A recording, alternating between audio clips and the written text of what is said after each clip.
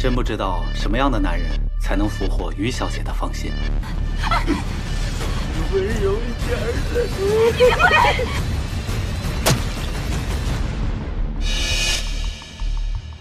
装什么清高者？姐夫和小姨子还不知道有多阿杂呢。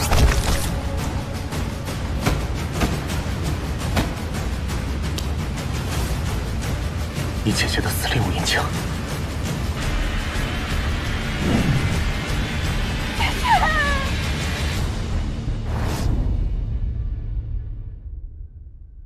姐姐是我在这个世上唯一的亲人。关于她的死，你还有没有什么没有告诉我的？是乱党杀了秦秋，这就是我所知道的全部。于小姐，我来赴约了。你还真是胆大包天。如果你真的想杀我，就不会费心支开江漠寒。监视我？只有于小姐值得我费这个心思，她江漠寒都不配。你费尽周章把我支开，就是因为他。你应该知道背叛我什么下场吧？你要记住，欲望就像是锁链，能让人心甘情愿沦为囚徒，最后再要了他们的命。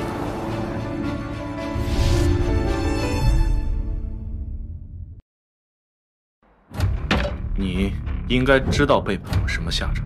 那督军打算给我一个什么样的死法呀？那就只好委屈于小姐，借我一用。本督军从来没受过威胁，大不了多赔上一条人命罢了。想要什么？我要他。青帮新任少主很有种，张口就要我身边的女人，他对你挺费心思的。莫寒哥最擅长审讯，如果你依旧不相信我，那你可以直接审问我，或者杀死我。你亲手杀了他姐姐，现在把他放在旁边，你就不怕养虎为患了？或者说，你对他生了情？不要为女人耽误了大事，证明给我看。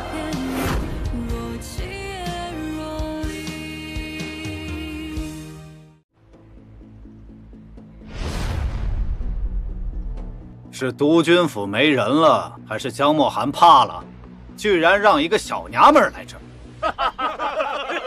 我来已经是抬举你们了。江漠寒敢耍我们青帮，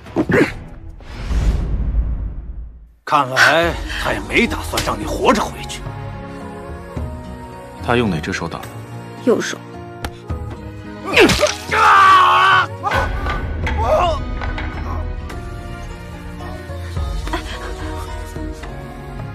我脚了，与你无关。你头发白了，你头发也白了。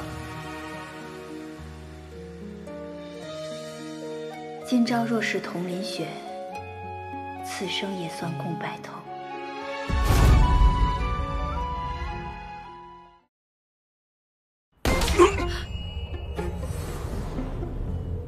你为什么要这么做？那你又为什么背着去查青秋的？你不信任我？姐姐到底是怎么死的？告诉我，告诉我！你放开我！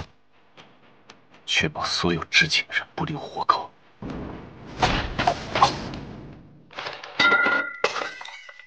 如果我杀了你姐，你会怎么办？杀我报仇？我会。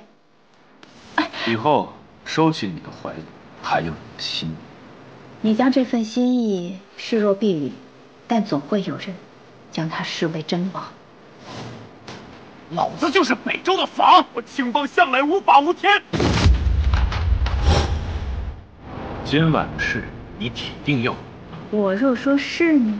你若执意护着那个人，就是想眼睁睁地看着我死。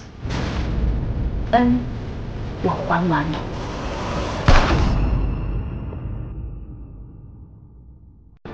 一命换一命，那我看看是我的心意，还是你的命意？勾结新虎会对抗督军府，这就是下场。你胆子不小啊，敢在他眼皮底下行动。往往最危险的方式，才是最安全的。有一个知情人，他绝不敢动。尽忠还是要命，你自己选。我要你接近这个女人，查清她的身份。她怀着担心接近姐姐，变情害命，我却成为仇人的门徒，在她身边待了5年。江漠寒，我要你血债血偿。